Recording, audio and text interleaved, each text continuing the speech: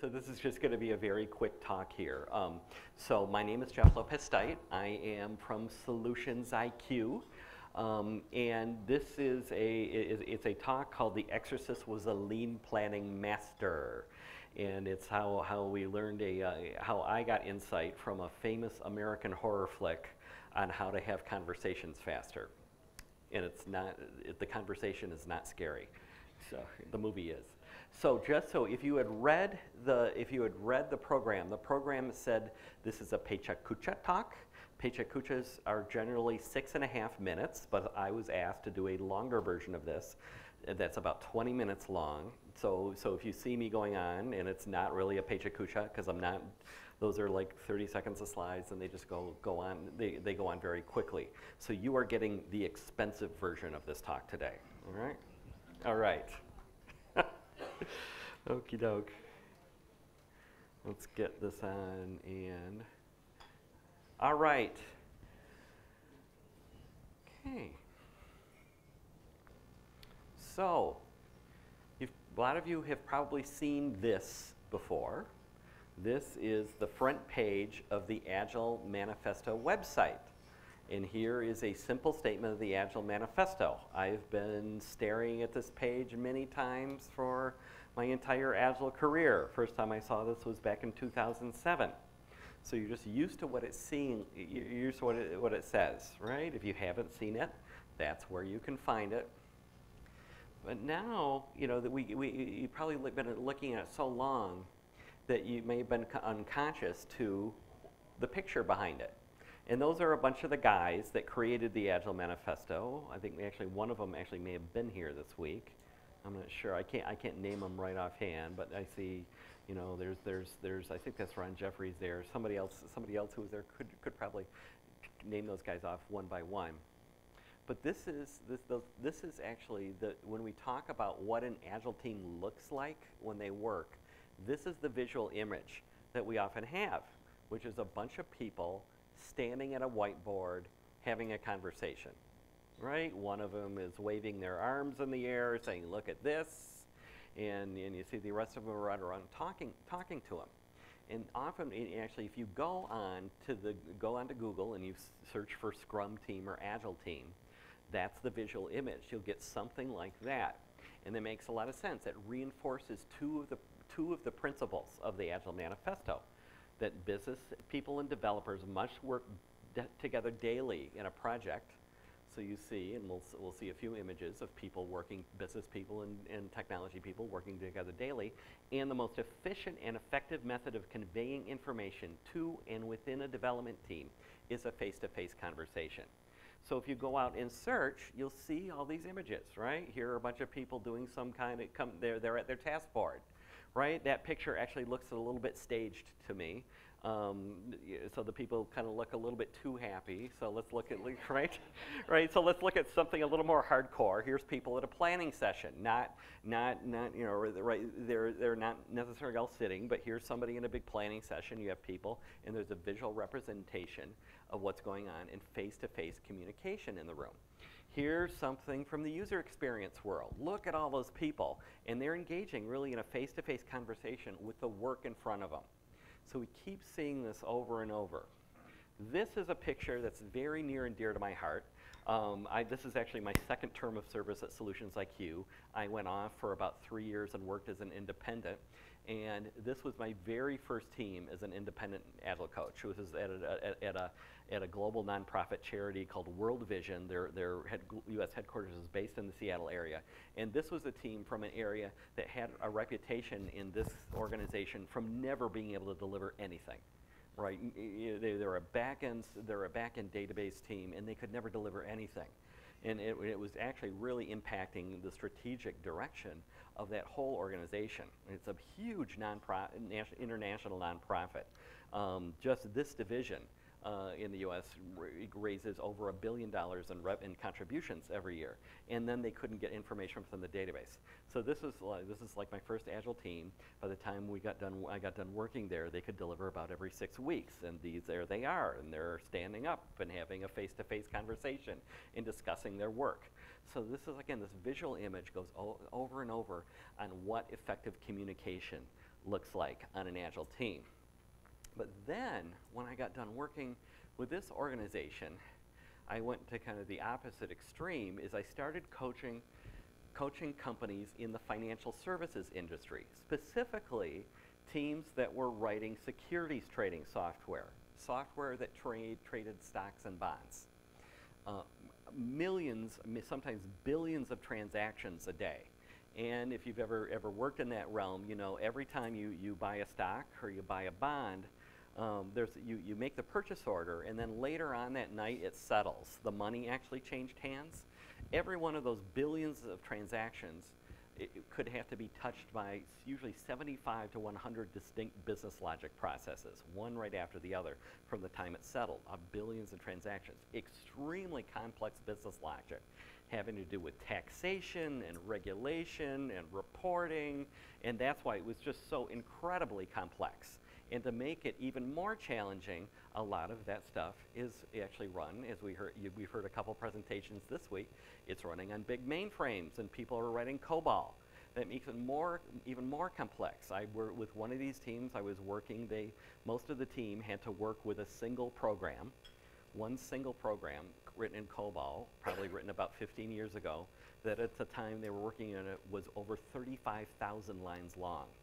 So even simple things, they would have to maybe, a simple thing, the actual change might take 5 minutes, but it would take hours and hours and hours of research to find the 6 lines in this 35,000 line program you had to do. So this is just extremely complex business logic. And so what I found right away is it was really pushing the bounds of face-to-face communication. That teams, and actually, so I'll tell a little bit more about this. I'm going to go back here. So the teams I that was building this, actually, when I was working of them, one of them, if you saw the talk this morning on BDD, the keynote, they were really proficient in BDD, right? They were great. They went out and worked with their customers. They had the discovery sessions like he was talking about. They were extraordinary communicators. But it was so complex and frankly so scary for them that these conversations would go on for hours. They were masters, right, at extraordinary communication, but it was so complex what they were dealing with. And as I kept working with them, the more and more it felt like what they were really working on was just as complex as the human body. So if you look this is actually some kind of a medical monitor, right? And I was working with this team, the same thing. And the more I looked at it, I would watch these teams work together, right? And I would watch them work together, and it really felt to me like I watched them work together, and I was so reminded of a primetime television show about doctors. I don't know if they have these so much in India. They're very popular in the United States, right? There's always some drama about doctors working together in a hospital, and they're always saving lives and causing miracles. And usually there's usually multiple scenes in there where they're dealing with some difficult case, and look what's happening. They're sitting together, working, having face-to-face conversation, right? This looks like this is a staged photograph. This is not, in all visibility, these are not doctors, these are veterinarians, right? But here's from a reality TV show in the United States, and look what they're doing. They have a tough case, and they're engaging in face-to-face communication. So it was just fascinated me how they really hit the barriers of what we say. Well, the most effective way is the face-to-face communication. Business people working together daily. This team was doing BDD. They weren't doing huge amounts of. They were doing small, what they felt were small stories. Stories were well written. What's going on that it was taking so long? And so I was looking for some model I could find. To what could I find to break through so these conversations would go differently, and they could go faster and get to work. And I found it in the famous American horror movie The Exorcist. How many people here have seen The Exorcist? Quite a few, not a whole lot. All right. But I've seen a lot of people in India have not seen this film. In the United States, this is actually very well known, and it's usually regarded as the scariest movie ever made. It was also very controversial because, I won't show you the very controversial scenes, Actually, I won't tell you about the very controversial scenes, but this is anybody who was alive. This is made in like I think 74, 75. That time is etched in their memory. Is when The Exorcist came out, and to this day, it has a reputation as the scariest, actually, and very realistic movie. Also had some great American and international actors in it that we'll see. But what does this have to do with having conversations on an agile development team? So let me tell you the story of this movie. You don't have to have seen the movie to understand what I'm talking about. I'll tell you about it. So meet Regan McNeil, all right? Regan is this bright, intelligent, friendly, well-adjusted young girl, right? And she lives with her mother. Her mother is a famous actress. And they have just moved to the Washington, D.C. area where her mother is acting in a film that's being shot there. Now, she does have stress in her life, is that her parents had really recently separated. So then, the movie starts out, life seems great, but then Regan starts acting very strangely, right? She starts throwing tantrums. She gets very physical. She actually, worse things happen. People with stranger would come in and she would vomit all over them, right? Just really horrible, crazy stuff. And so mother did what a parent would do. They took her to the doctor. Doctor, what do we do, right? And the doctor takes a look, and he examines Regan, and he can't find anything physically wrong. So he says, I think this is just stress, from moving and from the separation. And so he prescribes her, he gives her a prescription for something to make her calm, and he sends her on her way. But these prescriptions aren't working, and Regan is getting worse. She's actually getting extremely violent. She's injuring people that she's becoming, and her behavior is just getting worse, even more bizarre. Strange things are happening in the house, like things fly around the house and nobody could explain. So back to the doctor she went, right? And they run more tests, and they actually bring in a specialist, different kind of specialists. They put her under hypnosis. They bring any kind of specialist they get. But Regan is not getting better. In fact, Regan is getting worse. And if you've seen that film, you know she gets much, much worse than I am willing to share at a family-oriented Agile conference. Okay? And so then there's a very pivotal scene in this film. And look at this scene. What is going on here? You have a staff of doctors, very highly trained specialists, and there's the mother, and they're all around, and what are they doing? They're having a face-to-face conversation, and they cannot figure out what's going wrong. They're going through everything they could do, and the mother is just, all you brilliant people from all over the world, earth, and she just throws this tantrum in the thing, in this meeting, and they can't figure out what's going on, and they can't figure out how to solve it. And her mother is saying, well, you're not gonna throw my daughter in a mental hospital. I'm not gonna let her be institutionalized. And it made sense that they didn't know what was going on, because what they didn't know is that they were dealing with the devil, right? Regan had been possessed by an evil spirit. And we know, right, that people have been having kind of face-to-face conversations about evil for thousands of years, and it still hasn't gotten us any closer to understanding it. So they were dealing with the devil, and they didn't understand that, but it made sense that they couldn't solve that through face-to-face conversation. We've done that a long time. And so the lead doctor, at one point, he says, all right, we have no idea how to solve this, and we're out of options. So let's invite in these legacy specialists. And he's almost embarrassed to tell. Like, let's invite these obscure legacy specialists that have knowledge of extreme old legacy languages, like Latin and Aramaic and maybe Tamil or somewhere, old ancient languages that they have. So they invite this team in. And there are two members on this team. There's a very old, experienced member of the team with lots of experience, and there's a young member of the team, two members on this legacy team. And the first time we meet, we learn that there's a different approach that the old legacy team member has, that he has a different perspective on what to do here. So here they are. They've met for the first time, actually, And they're the first thing the young team member does is natural, right? If you've just joined a development team, what do you want to do? You have conversations. Tell me what this is working on. Show me, let's pair together and show me let's try to understand what we're working on.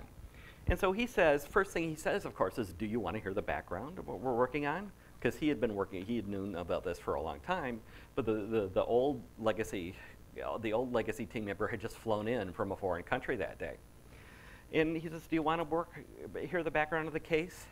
And then we hear something different, because when the young team member says, do you want to hear the background of the case? The old team member says, why? So then they do something, they kind of do a sprint zero thing to get prepared. They go get some tools they need, right? A few tools they need, right? And so then they're ready to get to work. But then the young team member still isn't comfortable, right?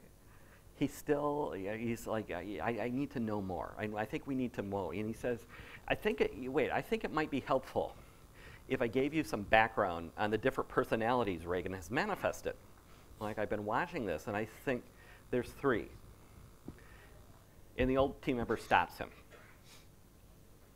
cuts him off right there. And he says, this is the line that has stayed with me. Young team member says, I think there are 3 personalities. And the old team member says, there is only one. There is nothing more we need to do to understand or analyze. There's only the work ahead of us. There's no more understanding, no more conversation we have. We just need to get to work and create the value that we're seeking after. And so they do get to work. And after an iteration and a half of work and after both of the team members have paid the ultimate price for their iteration commitment, which is namely their lives, they deliver the value they were seeking, and Regan is happy and healthy again. Right. Now, what kind of went on here? So when we talk about what the great advantages of Agile, we say it frees us up from having to do big upfront design, to spend a lot of time, weeks, and one of the teams I'd worked here with in India, actually, when I joined them, they were in the midst of a 2.5-year development process. Right, all this analysis, this big upfront design, and they thought they knew everything, and guess what? They didn't, but yet they were engaging this as big upfront design. But as I said before, when I was working, even in the financial services industries, even with teams that were brilliant at face-to-face communication and the kind of exceptional communication we heard this morning, they didn't do big upfront design, but what they did was big upfront conversation. Right? Kind of like the United States Congress, right? An institution that's well known for never being able to get anything done, but yet they have conversation all the time. So the principles of face-to-face conversation are sometimes insufficient to get to work and produce the value that you want. So this is a quote. This man's named Werner Erhard. Does anybody in this room know who Werner Erhard is? Nobody knows. All right. So Werner Erhard is a personal transformation and personal development guru in the United States, and he created in the 70s something called EST. Some of you in India may have taken something called the Landmark Forum or from Landmark Education. This is all about, if you've done that, Werner was the originator of that approach, right? He did this back in the 1970s. He originated this. And one of his most famous sayings in the USA is, in life, understanding is the booby prize.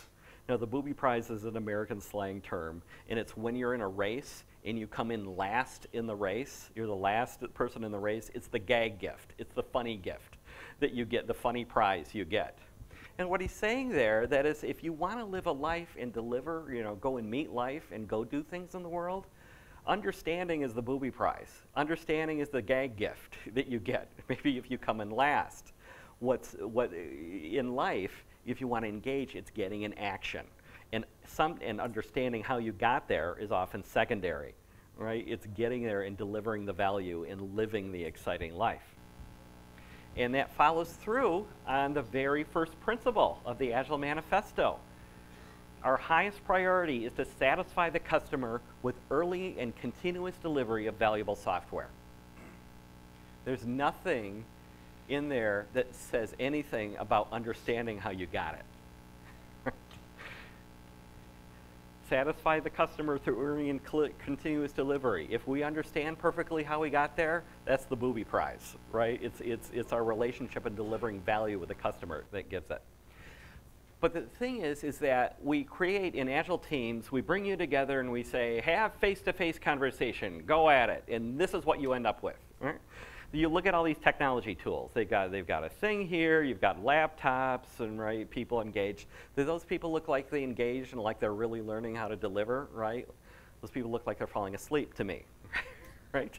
But we just assume that just because you have an Agile team and we give you this manifesto and we give you a couple days of training that you actually can actually just go in there and have face-to-face conversation and everything will be awesome. So what we need to work on is acknowledge that conversation and how we do this is a set of skills that we have to be good at. And what we need to move towards is something like a fast conversation. How can I get just enough understanding between us that we can get to work and produce software? And to do that takes practice. It's something we assume away. We just throw people together, collaborate. Right? These people, so that's a man named Ross Daly, and he's playing a Greek instrument called a lyra, right? And I can guarantee these people are engaged in a complex, difficult conversation along the par of anything a software development team would do. Because they're sitting there and they're improvising together. And the stuff they're improvising together is based on music that's emerged actually through an oral tradition for thousands of years. But they're there and they're having that conversation. The only way they got there is through practice. And just like when you're with an Agile team, being able to communicate and do these things is practice. It doesn't just happen. There's a picture of the set of another famous American movie. Everybody know what that is? Somebody knows what it is. What's that? That is The Field of Dreams, a famous American movie where a guy that's in Iowa, he owns a farm in Iowa, and he hears voices coming from the corn one day. And the voices tell him to build a baseball diamond, right? And he builds the baseball diamond, and the voice they say that he hears from the corn says, if you build it, they will come, right? And he does build the baseball diamond in the middle of the Iowa cornfield, and out from it emerges the spirits and the angels of famous baseball players who begin playing baseball in his field of dreams, right? He's got the greatest baseball players of all time emerge from the corn, right? At the end, his father, who was a baseball player, a young version of his father, emerges from the corn. And you're always hearing it, if you build it, they will come, comes through that. So it's like we do this with this. Right? Look at this awesome space. All these chairs, people working together. Look at all that whiteboard, all those open things. Look at that. It's a great collaborative space. And it's like we say that, and we say if we build it, they will collaborate. Right? Like that. Right? It's like you can hear the voices coming through. But that's how we treat people. So just to bring it home here. This is a picture, and I was actually in this room a couple years ago, and this is the drafting room at a place called Taliesin, which was created by a great American architect named Frank Lloyd Wright. And this is the room. He built this. He and his students built this by hand. I was in this room, and it was the greatest collaborative workspace I had ever been in, because this is all natural light come in. And all this space that people work on the walls, this is actually a huge fireplace. It's a huge hearth with a fireplace, which Frank Lloyd Wright figured out that if you put a fireplace in the room, architecturally, it creates community in the room. People start gathering around it and talking and working together. But we talk about, you just can't build the space and throw people in it. And when you went and studied with Frank Lloyd Wright, you became an apprentice. You lived with him. And he just didn't teach you architecture and throw stuff at you. He taught you how to live a life as an architecture. And so here he is with all of his apprentices, and they're working together, having face-to-face communication, but they lived there. They didn't just learn architecture, they learned to live the life of an architect. And so somebody asked him when he was working in that space, which one of these buildings you designed? And it's some of those famous, beloved buildings in American architecture he's built. Which one of them is the most beautiful? And his response was, he says, the one that's on the board right now. The value I'm producing right now, that's what's the most beautiful, not the thing I had in my head. All right? All right. I hope you got something out of this fast little talk. Thank you for showing up here today. I know I went really quick. And and I'm about 3 minutes over, so I got to stop. I'll be around for questions. All right? Thank you for coming. Bye-bye.